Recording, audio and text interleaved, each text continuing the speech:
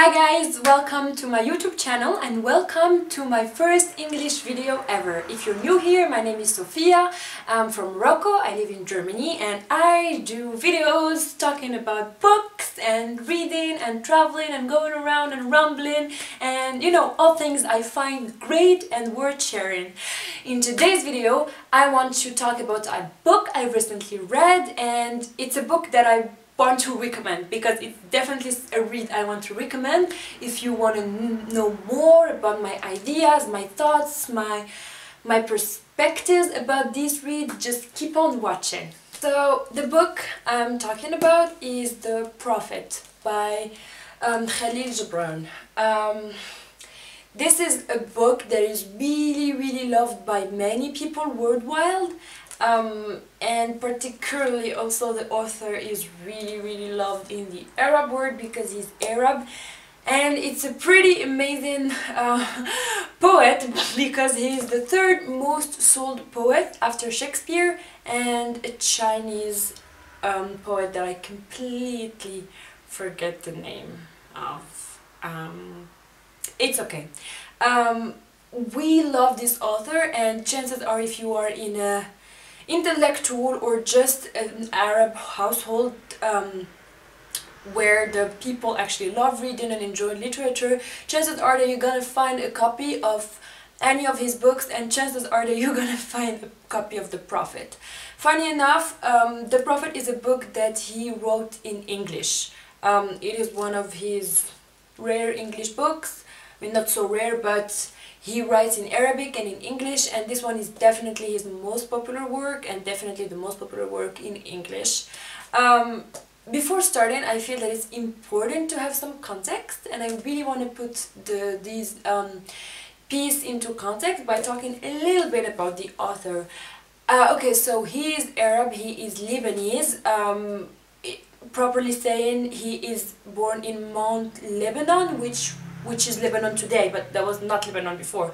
It was Ottoman Empire altogether, and so Mount Lebanon was Lebanon that we know today. And he's born into a Moronic Catholic family. So he is born a Christian. That's of interest because his literature works are inspired by a couple of religions, and he was also very inspired by the Muslim culture and religion, and especially the mystic path of Islam, which is the Sufism. He was really inspired by the Sufis and their mystic devotion, the spiritual love, and also by the Baha'i faith. So those are a couple of faiths that were of particular interest to the author, and many of his works and his philosophical prose explore topics from these religious perspectives. All of them brought together, but particularly Christianity and Islam, because he was born in a geographic location where both these religions were actually dominant in a way, and where both these religions are sharing the same culture. So you have two religions sharing the same culture, Christianity and Islam sharing one single Arab culture. That was really interesting because we can find this cultural ambiguity of the author in his works. But okay, I'm not gonna go too far rambling. So this sets the context for this book, The Prophet. Now, what is this book about? What is it first? So first of all, it is a philosophical prose poetry. It is written in prose, just like a normal text, but it is poetry, and the thoughts and the ideas are philosophical. Okay, I hate this jacket. Really, I don't like it at all. It's so much prettier like this, so much nicer. So, the book is about a prophet, Al-Mustafa, even if it is not, the name is not actually mentioned in the book. I did some research afterwards, and this is where I knew it. And he has spent 12 years among these people of Ofalisi. It's a place, it's a people in a city. And he is leaving, and in the moment of his departure, he addresses the people of the city, and he shares with them ideas and thoughts about a couple of topics. So the book is designed as follows. So the introduction sets the context, who he is, where he is, who is he talking to, who are these people, and why is he saying what he's saying. And then the rest is, it's this list of contents, and he starts talking about different topics, and the chapters or the pieces are called, okay, on love, on marriage, on children, on giving, on eating and drinking, on work, on joy and sorrow, on houses, on clothes, on buying and selling, on crime and punishment, on laws, on freedom, on reason and passion, on pain, on self-knowledge, on teaching, on friendship, on talking, on time, and many more. So these are all topics that he's gonna cover, and this is what gives these single poetry pieces, and each of them is discussing one of these topics. So I think that this is all you need to know about the actual synopsis, if we want, of the book. Now let's move on to the writing. Maybe, as I said, it's a prose poetry, philosophical poetry, prose, but the writing is kind of ancient old English. It's not the English we know today, it's not the English we see in books today. It is a different kind of English, and it is a challenging English. So just, it's the kind of book that you read with a dictionary or Google Translate or whatever, because some of the words, some of the vocab is actually a bit, it's not common things. It's not common things we say, and it's not common things we use. And also the sentence structure is a bit tricky because it's old structuring. So sometimes the positioning of the subject of a sentence are different. So I wouldn't recommend the beginners in English to read it in English, but the good part is that it's been translated I think it was translated to more than 40 languages, so you guys are fine. You can even find it in French, in Arabic, in Spanish, in every single language basically. And yeah, so the actual language is hard. The writing is really interesting because the poetry is not very clear, but you feel it as you read. It is poetic without being too poetic.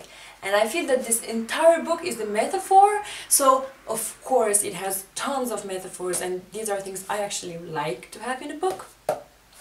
But now I want to actually talk about what I think of this book, and this book took me so long to read. It is only 97 pages, and it took me almost 1 month to read. It took me around 23 days for 97 pages, and I've been reading every day. It's because the reading of this book is different from reading other books. After reading it, I've come to realize that it is not really about the reading. The main thing you do when you're reading this book is actually not reading the book, but it's more meditating on the words that you read. So the first action is obviously reading, but it's more of absorbing the words, and then do some work of thinking, structuring, understanding the vocab, and then you understand the language. So after you read and you grasp the words and the meaning and the language meaning, then you start on the meditation part, and this part is actually the entire experience. Now don't get me wrong, you do meditate while reading a lot of books, but for example when you read a novel, you're really focused and completely wrapped in the events, actions, characters, and so you meditate at some point when some things happen. But when you read generally poetry or sometimes essays or sometimes philosophical essays, you tend to meditate more because it's just a bunch of ideas that come together and there's nothing else happening but this idea. The beauty really of reading this book is a kind of a weird process. once you read, then you absorb the words, then you understand the language, then you meditate on your thoughts, and then you relate them to your own experience. And the moment you do that, that's when you can fully enjoy the beauty of the poetry. So the thing is that it is poetry and it's beautiful, but you can't just see it as beautiful from the very beginning. You need to go through this process, and this process takes so much time. To me, at least, it took so much time. I couldn't just like read a part and just move on and be like, okay, I got it, now move on. No, I really read it, absorb it, think about it, meditate about it. Like, first of all, I had to understand the language, and then, you know, meditate on it, and then relate it to me and to my own values and my own perceptions of life and of things he talks about, and then fully grasp the beauty in his words. And that process is a long process, and that's a process that you don't really encounter in everyday literary experiences. And so that was really what I loved most about this book. Now, if we really move to the content, I feel that if I sit here and I really talk about the details of the content, it's gonna be super long, and it's gonna be like an essay or like a scientific journal kind of description. But I want to talk about some topics that really had a big impression on me. First of all, I really loved the entire mysticism vibe in the book, and the fact that this prophet is actually leaving, so it's an act of moving, of not staying still in the same place, but of going around and moving from one land to another, from one word to another. We don't know where he's going, so there's movement. And I love that it contrasts with the idea of staying in the same place, doing the same thing throughout an entire life. I love that. I love the way he conveyed the idea that it's through this movement and through him going to different places, leaving and coming back, that he comes back wiser, with a broader spectrum of thoughts, that he comes back with more love to share, because we don't know where he goes, but he moves, and the mystery around the movement is also a very, very nice metaphor. So there is this idea of movement, of being a mystic, of going and not staying still. There is also the idea of being alone as opposed to being lonely, even though they kind of overlap together. But this idea of being alone, of going alone, of discovering alone, of sitting on top of a hill and looking at the fields and the meadows alone, of enjoying the earth alone, as in enjoying the soil you sit on, enjoying the movement and the breeze of the trees. And these are all things he talks about alone. This idea of discovering and grasping the meaning of everything around you alone. I really loved it, because I always really love ideas about like being content with yourself, self-value and self-love, of course. Oops. Self-enjoyment, enjoying things and enjoying life alone. This is very important before you move on and you actually build meaningful connections. Which he also talks about, the connections to the people. I loved his part on marriage, for example. How you have to be together but not too close to each other. It was amazing. I also loved the outlook he has on the physical environment, as in the natural environment, meaning, you know, trees, fields, mountains, lakes, rivers. It just takes you back to the basics of all the natural resources, and it's really resonated with me right now because this is what I'm studying. I'm studying sustainable resources management now, and I feel that I'm connecting back with the resources more than with nature. I'm really understanding scientifically this concept of a natural resource, because we have been taken away from all of these things in our modern world. And we have the resources, we have the wood, we have the oil, but we don't really know what they were, what they represent. And so I'm just connecting back with all of these things. And I also have been more outdoor. My program forced me to be in the forest, outside, interacting with the earth, with Mother Earth and its elements. So this also resonated with me. Also, he spoke about religion, and I love the religious neutrality in the book, because we don't know what these people are, what is their religion, even though there is a chapter on religion. But it's all about spiritual beliefs and spiritual practice and spiritual love of God. But there is absolutely no mention of whether these people are Christian or Muslim or Jews or another completely different faith. It's just neutral, and it just shows you really where the truthfulness of a religion lies. And it's just neutral, so everyone can take it and maybe try to relate it to their own faith. And it's really short. The chapter on religion is really short, and it really says so much that it just says so much that this is something too personal, and it doesn't really take someone standing and telling you about it, because at the end of the day it's between you and your creator.